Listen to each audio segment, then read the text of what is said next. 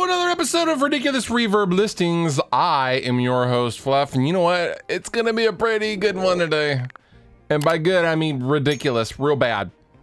Real bad, real bad. All right, you ready? I'm ready. Here we go. Fender Classic Series 50s Esquire 2007 Parts Caster Stratocaster neck. Fair condition, 900 bucks. What happened to it? What were you doing?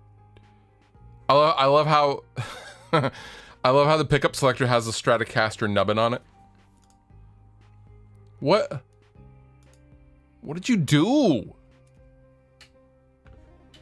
What is... Wait. Used Fender Esquire Parts Caster. The body's from a 2007 Fender Classic Series Esquire. I am the original owner. Amateur relic job is rough. It's rough. Rough. I love how he spells rough. Very cool looking, but not a realistic relic as it's a polyester finish. That's what's not realistic about it. Right. Neck plate is also from the same Strat and says Fender Custom Shop Design. Not a custom shop, it's a design. Pickguard was changed to aftermarket 3-ply mint green as the original white 1-ply started bending around the cutaway, so I replaced it. There's some significant fret wear, most notably under the high E, B, and G strings, but currently is not affecting the playability. Plays well with no fret out or buzzing. Please note setups are sometimes required after shipping. Dude, this, oh, okay. If anyone is watching this, and I hope someone is watching this, do not relic your guitar yourself. I understand wanting something that looks like it's very played. I get the want of the aesthetic, but don't do it yourself. How, this guitar now looks like it was straight up abused. Like who's bringing their telly to a gig and been like, oops, I dropped a brick on it. No one. Wear does not happen. Those are hammer marks. These are hammer marks, and like the handle of a screwdriver. Ting, ting, ting, ting. No one plays like that. And then it has like a totally fine neck with significant fret wear, apparently. Oh, there's some divots in those things. Oh, wow. This thing has been ridden hard and put away wet. That's so bad looking. Big old chip off of the... That's not how wear happens when you naturally play the guitar. Let's just bang into the right below the neck plate. Let's just bang into that. Oh, that's so bad. God, it's just, what is he doing? Just throwing it around outside? Just, let's go play catch with this telly body. Those frets are gone, bro. That sucks. This guitar sucks. 900 bucks. That's $800 too much. That's, what a waste of a good telly. Sorry, telly. Very rare Gibson Custom Shop Penthouse Pet of the Year. Should I don't know if I'm old enough to look at this listing. Oh, okay. So it's not like that stripper Kramer from the last episode or from a couple episodes ago. What an 80s looking guitar. I mean, I don't know if I hate it or love it. It kind of reminds me of like the Jerry Cantrell blue dress, you know, with the chick on it or whatever, but like, at least it's not silhouettes of chicks on stripper poles. It's ornate. Like, I don't totally hate it. That is pretty ridiculous though.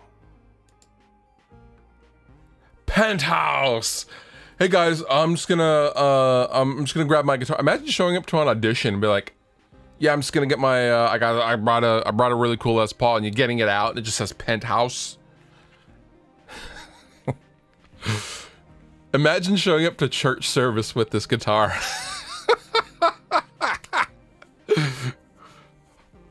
Praise our Lord. Just in you. What? You have the Penthouse guitar at church service. Okay, let's see what the description says. Lovey's Guitars is excited to offer up this rare 1992 Gibson Custom Shop Penthouse Pet of the Year. Oh, it's 92. Of the Year Les Paul with inlays and bling. Penthouse is a men's magazine founded by, yeah, thanks. I know what Penthouse is. Thanks, guys. Brandy Lee Ledford is an American actress model. 1992 Pet of the Year, made by Greg Rich of the early 90s Gibson Custom Shop, which is cool. Promotional guitar commissioned by Penthouse and a magazine giveaway for 1992. That's pretty cool. This giveaway only happened in 92, 93, and one made in 1993 sold for $16,000. Lived most of its life in the case. It's a cool guitar, I will say. 15 grand is a lot, even for something like this. I think if it was anything other than a men's nudie magazine, it may command potentially more. Like if this was like a sanctioned Marvel Comics Les Paul from whatever, like, I don't know. But it's Penthouse. It's a little adult. It's a cool guitar. I don't hate it. I don't hate it. It's totally ridiculous and awesome. The work is phenomenal. Oh, it looks like they got her to autograph it. It's cool.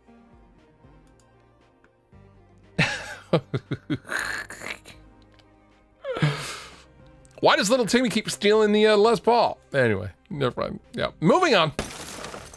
Fender Stu Ham Urge Bass, 1993 black modified 5-string electric bass Duncan pickups, fair condition, $725. This was an American bass, was it not?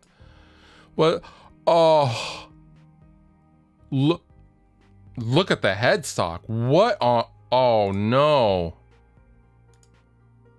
Wait a second. Wait. This was a, okay, so these large holes were not made. This is where the original tuners were. This was a 4-string bass. This is from the 90s. But they made it into a 5-string. What is it with people converting? Oh man, I don't get it. Just go buy a 5-string bass. Oh no, this was a Mexican-made bass. Okay, well. Dude. That seems like it's pretty cramped for a 5-string. No?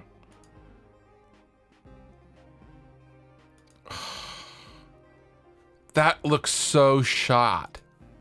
I don't know, man. The tuner's crooked. All these tuners are crooked.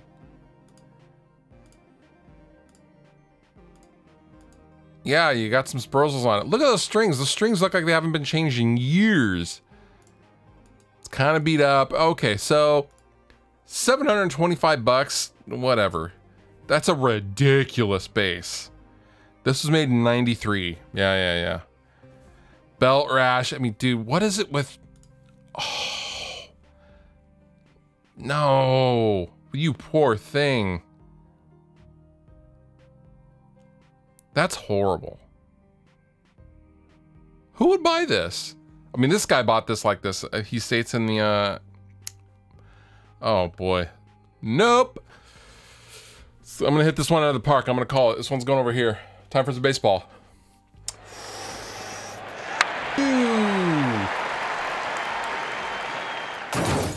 Gwen Stefani signed guitar, autographed guitar, Stratocaster style, glitter pink electric guitar as pictured, genuine signature with COA. Who wants a Gwen Stefani guitar? Okay, someone got her to sign a pick guard. Okay. Okay. Oh boy. This is like a $3 guitar. Dude, this is, I'm pretty sure this is literally one of the guitars. It's like a beginner student guitar, or it's the kind that you win at like the fair. Like you get the rings on the bottles and you win one of those guitars that's hanging up that's made out of plywood. I think this is one of those guitars. And it's signed by Gwen Stefani. Okay, well, I don't think anyone in the guitar world's like, I just wish I had a guitar autographed by Gwen Stefani. I just can't find, oh, here's one. No one's doing that. 771 bucks? Get out of here. Real Gwen Stefani autographed Stratocaster style 6-string electric guitar signed by Gwen Stefani of Rock Band, no doubt. Guitars glitter pink in color and initially purchased well over 15 years ago. Yeah. Isn't much to say about this guitar other than that's a massive ripoff, and I wouldn't, yeah. I bet it smells like bad perfume and hair bleach or something. I don't know. $771 though? No. Moving on. General vintage tone, scratch plate pickguard, true nitrate celluloid for Esquire Telly, blah, blah, blah, blah, 1959 white 3-ply nitro. Is this a vintage guard? I don't think it is. Is this a repro and it's supposed to look vintage? I think it's supposed to look vintage.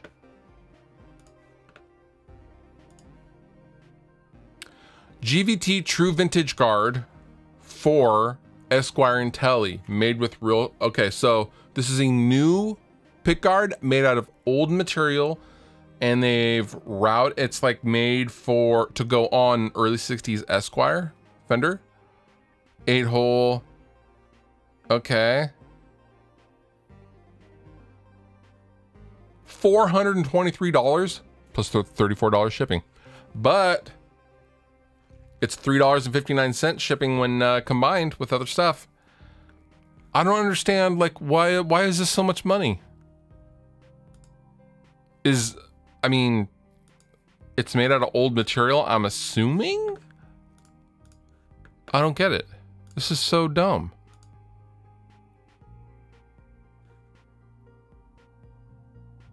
Oh, it's in Spain, so like maybe there's some kind of a conversion thing going on. I don't know.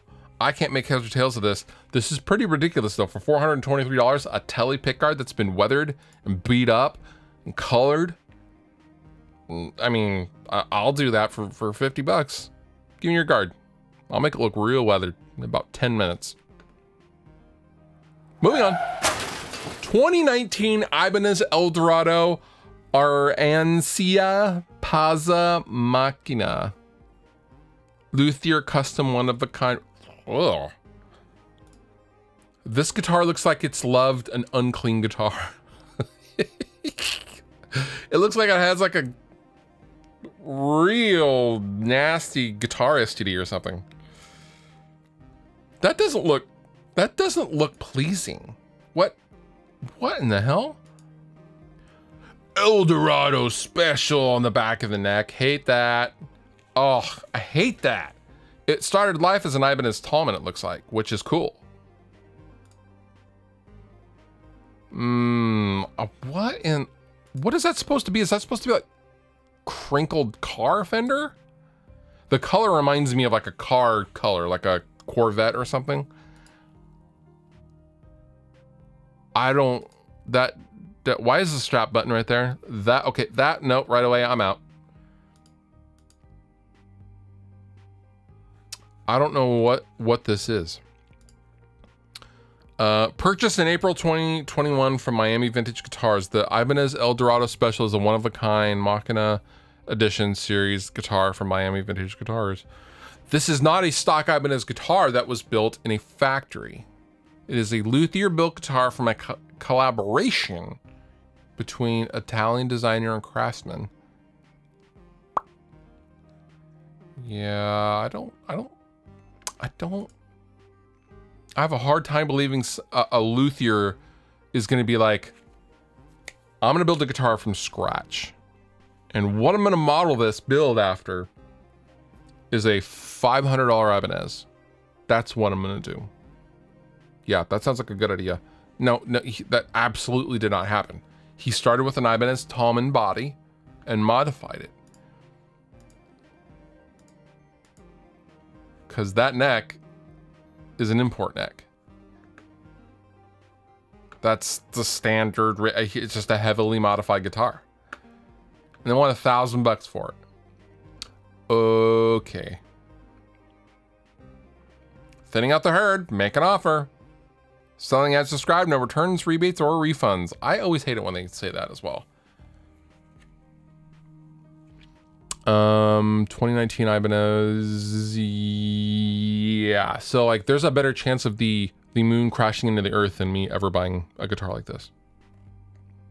Moving on.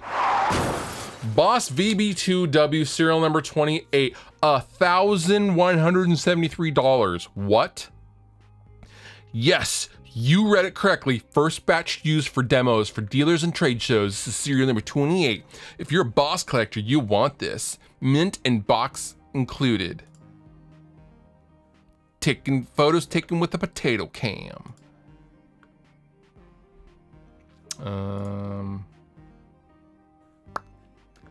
So this is a current production Walls of Craft vibrato from Boss. And this dude wants $1,100 for it. Although I can go buy a brand new one for $229 right here.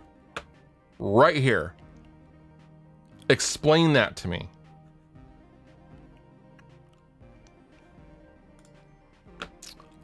This dude is high. Halifax, Canada? Yo, Halifax, Canada has the dankest, stickiest of the icky weed or something. I don't know. But this dude is high, delusional, and possibly drunk. But whatever he's got, I want some. You know what I'm saying? You know what I'm saying? Anyway, I'm gonna get out the arrows, the FU arrows.